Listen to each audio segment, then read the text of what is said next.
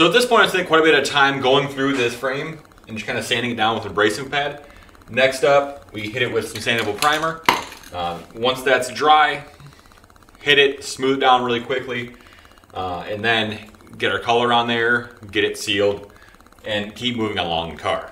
So once it's knocked down to bare metal and basically light rust, we can come at it with a Exo Rust primer is what we have here. We're wiping it down with acetone as well before that, just to make sure it's nice.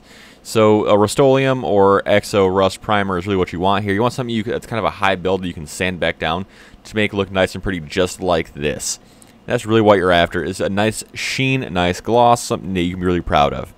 If you guys like what you're seeing here, be sure to subscribe. Have a good one, and I will see you on the road.